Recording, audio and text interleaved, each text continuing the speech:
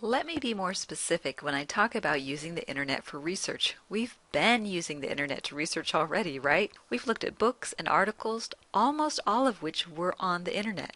Yes, but we were going through the library's sources, most of which are not free. This week we'll be focusing on what we can find by searching using a general search engine like Google. Let's be honest here, about 100% of all of us start our research by going to Google. Yes, even I do this. We talked about this earlier in the semester. We are getting background information and learning more about our topic.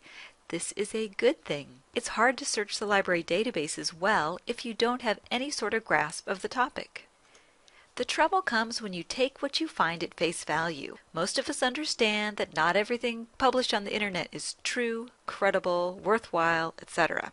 But many sites will take advantage of our existing biases, our fears, our lack of knowledge on a subject. The anti-vaccine movement is a perfect example of this. We may already think that our kids get too many shots, we're afraid that something bad might happen to them, but we don't know everything there is to know about weighing risks and benefits. So we decide to do some research online, and even though there's a ton of good stuff from the CDC, the American Academy of Pediatrics, and others, the fear websites pull us in with their anecdotes and scary language. Many very smart people get pulled down that rabbit hole on all kinds of topics, mainly because they are using their emotions, biases, and fears versus critically evaluating the information. I am definitely not immune from this either. A lot of these sites really scared me too.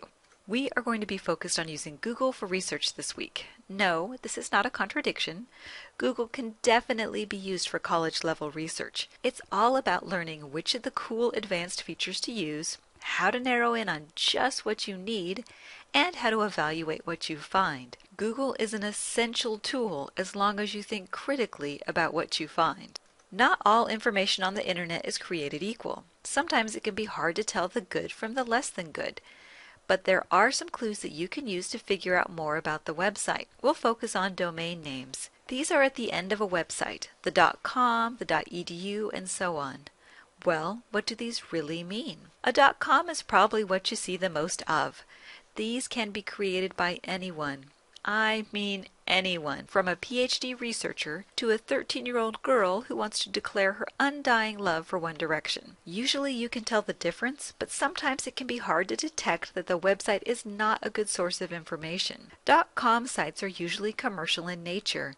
That is, they're trying to sell you a product or even an idea. When looking at a .com site, you want to identify the author or sponsor, verify the credentials, and examine the purpose. You've already had experience with this when using the CRAAP criteria.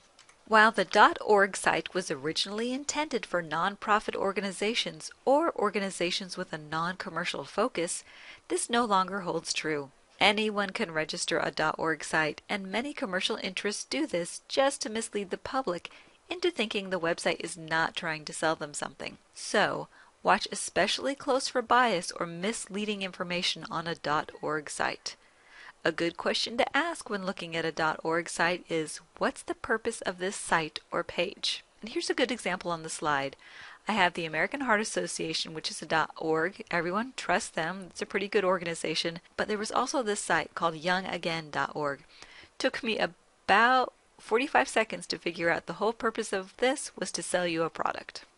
A .edu site is for higher education institutions, colleges and universities. The information contained on a .edu site tends to be better than a .com, but you still need to think critically when looking at the information. Just like with the .com, you need to identify the author, verify the credentials, and examine the purpose. The last biggie is the .gov. This is for any U.S. government site. This includes federal, state, and local websites. I consider the .gov, along with the .edu, to be one of the most trustworthy domains. Of course, some information is going to be biased, but a lot of great statistics and data can only be found on a .gov site. It's important with .gov information to identify the sponsoring agency and find the date the information was created. You are all becoming masters of applying the CRAAP criteria to articles and books.